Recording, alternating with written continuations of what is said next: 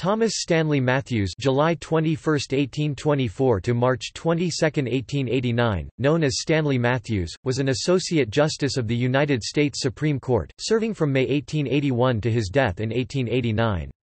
Matthews was the court's 46th justice.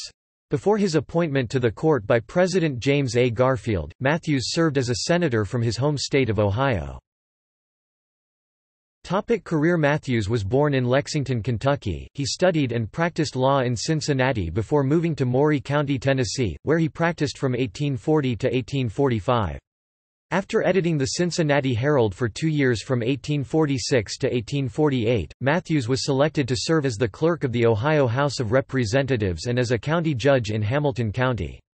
He was then elected to the Ohio State Senate for the 1st District, where he served from 1856 to 1858. He was then appointed as the U.S. Attorney for the Southern District of Ohio, serving from 1858 to 1861.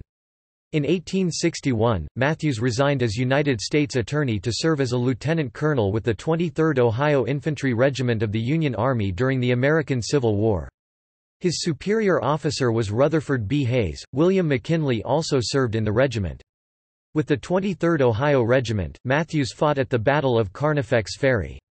On October 26, 1861 he was appointed colonel of the 51st Ohio Infantry Regiment, and on April 11, 1862 he was nominated as Brigadier General of U.S. Volunteers.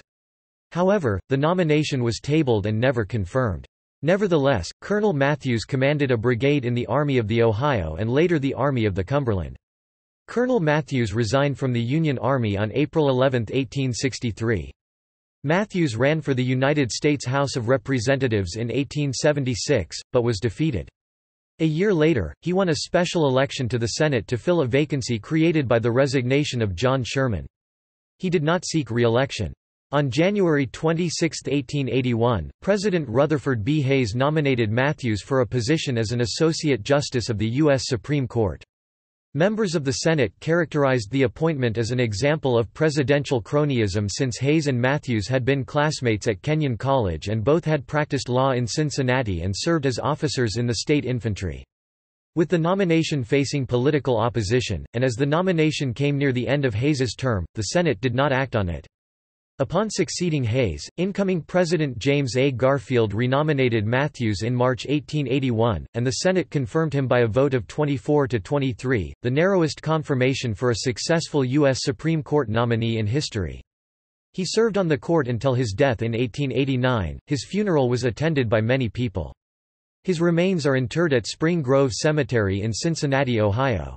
Also interred there is John McLean, another Associate Justice. A collection of Justice Matthews' correspondence and other papers are located at the Rutherford B. Hayes Presidential Center Library in Fremont, Ohio and open for research. Additional papers and collections are at Cincinnati Historical Society, Cincinnati, Ohio, Library of Congress, Manuscript and Prints and Photographs Divisions, Washington, D.C., Ohio Historical Society, Columbus, Ohio, Pierpont Morgan Library, New York City, New York, State Historical Society of Wisconsin, Archives Division, Madison, Wisconsin, and Mississippi State Department of Archives and History, Jackson, Mississippi.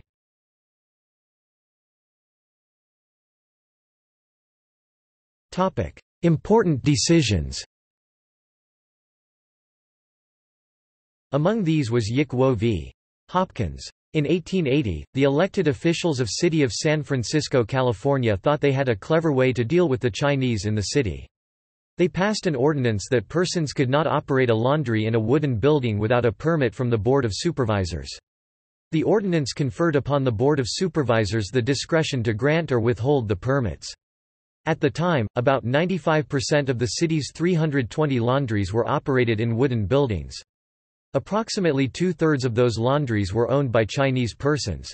Although most of the city's wooden building laundry owners applied for a permit, none were granted to any Chinese owner, while virtually all non-Chinese applicants were granted a permit. Yick Wo, Yi-Hei Pinyin, Yi-Hei, Americanization, Li Yick, who had lived in California and had operated a laundry in the same wooden building for many years and held a valid license to operate his laundry issued by the Board of Fire Wardens, continued to operate his laundry and was convicted and fined $10 for violating the ordinance. He sued for a writ of habeas corpus after he was imprisoned in default for having refused to pay the fine. The court, in a unanimous opinion written by Justice Matthews, found that the administration of the statute in question was discriminatory and that there was therefore no need to even consider whether the ordinance itself was lawful. Even though the Chinese laundry owners were usually not American citizens, the court ruled they were still entitled to equal protection under the 14th Amendment. Justice Matthews also noted that the court had previously ruled that it was acceptable to hold administrators of the law liable when they abused their authority. He denounced the law as a blatant attempt to exclude Chinese from the laundry trade in San Francisco, and the court struck down the law, ordering dismissal of all charges against other laundry owners who had been jailed.